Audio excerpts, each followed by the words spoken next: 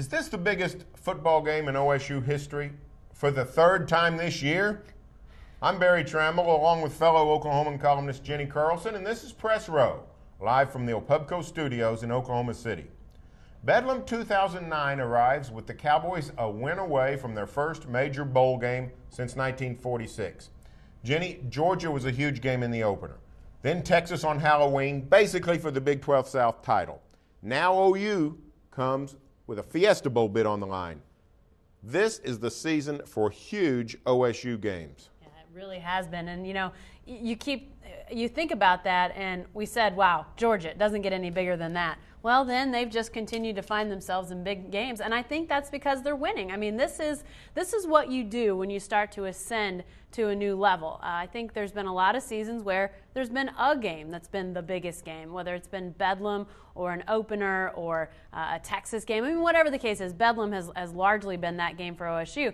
But when you start to win games and try to play for BCS Bowls, Barry, I mean, that changes the equation. You're going to play more big games, and obviously this team has fared well in one of those games and not so well in another. So it's going to be interesting to see how this team comes out now playing this first big game on the road. This is the first time they've played one of these big games away from home. Be interesting to see how the Cowboys respond. Well, it will, and this is a situation where Cowboys keep playing for different stakes. For national reputation in Georgia, they got up to number 5 with a victory. Yeah. For a conference championship against Texas, lost and had to reassess. But now, trying to get to a Fiesta Bowl, I think is a huge thing for this team. If they could make a Fiesta Bowl, that's a hurdle that you really weren't sure that when the Cowboys would get there. Have not been in a major bowl since 1945 season, January 1st, 1946. Played in the Sugar Bowl against St. Mary's. I don't even know if St. Mary's still fields a football team out there in California. They were power in the 40s, but that was a long time ago.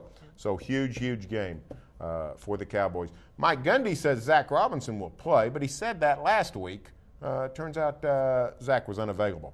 Can OSU win in Norman without Zach Robinson? Well, I think it becomes a much taller task. I won't say no because this has been a weird season in every way. Stuff that we didn't think would happen has happened. It seems like every week something different has sort of surprised us about this year. So I'm not going to say there's no way, but that curve for possible becomes a lot higher without Zach Robinson. That's a guy who knows what it's like to go on the road into these situations. He's clearly the leader of this team. As well as I thought Brandon Weeden played last week, and Barry, he played well. I mean, he sat on the sideline the whole first half and then comes out in the second half and looks like he's been running this offense forever. And the truth is he's been on the scout team much of the year and much of his career at OSU. So as impressed as I was with him, Zach Robinson makes this game much more winnable for Oklahoma State. And it will be interesting to see after last week we think he'll play, and then he didn't even practice. So, you know, we hear this week he's going to play. We assume that's going to be the case, but we'll see on Saturday who trots out there. Interestingly enough, 2001, last time Oklahoma State won in Norman, Cowboys did it with a backup quarterback. Everybody thinks Josh Fields started that day, but no, also Poguy, the starter down at Owen Field. Josh Fields comes in, leads the Cowboys to an improbable victory.